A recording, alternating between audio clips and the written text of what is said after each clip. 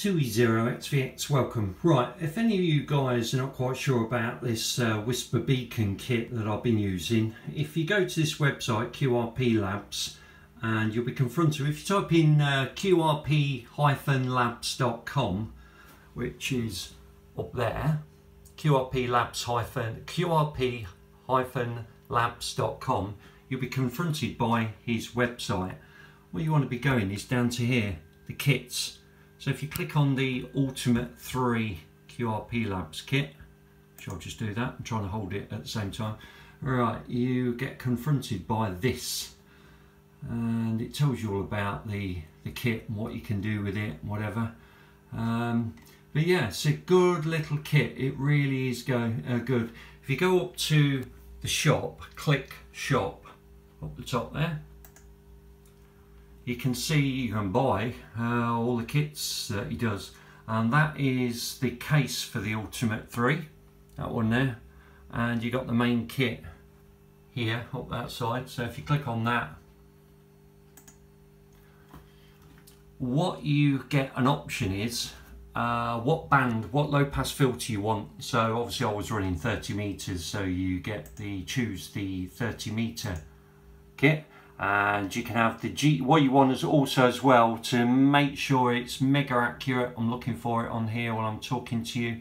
Is you want the GPS receiver, top one. Sorry, I couldn't see it.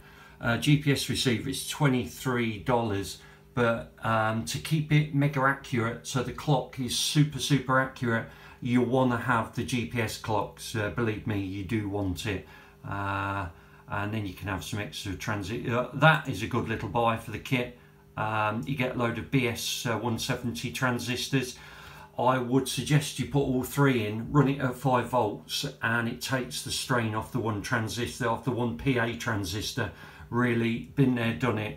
I've butchered loads of them. I now put the all three BS transistors in, worth buying, only a couple of quid for a pack of 10.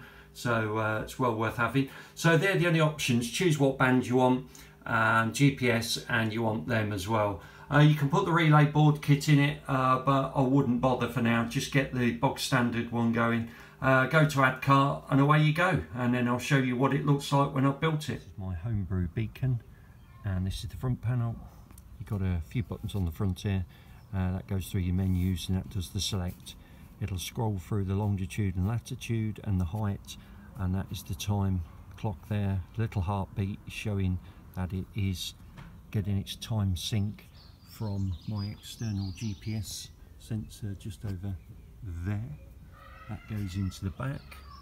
Basically around the back it's very simple. You've got power, RF, and that is for my GPS sensor.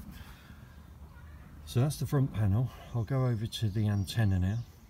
Right, moving on over to the antenna. You've got 9-to-1 unun here. That's the RF coming in.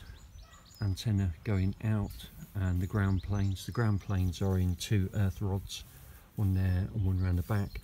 And the pole, the 10-meter fiberglass pole, is sat in this plastic tube, which I have put some. I've cut some washers that go into your drainage, sink drainage. That just keeps that nice and steady in there. It's just absolutely perfect size, those washers. But I've got a 10-meter fiberglass pole. As you can see, that goes up and up and up and up and up, right up there. So it's 10 meters of fiberglass pole, and wrapped around it is 20 meters of wire. So what I've done is the first 5 meters is fairly tightly wound, and then I've been messing around with this, and then as you come down, as you can see how loosely wound I've been winding these coils down the bottom here, and it has made it a bit more into G. So I'm going to have a play around with the windings on it and see what the difference is. But 10-meter pole with 20 meters of wire wrapped around it.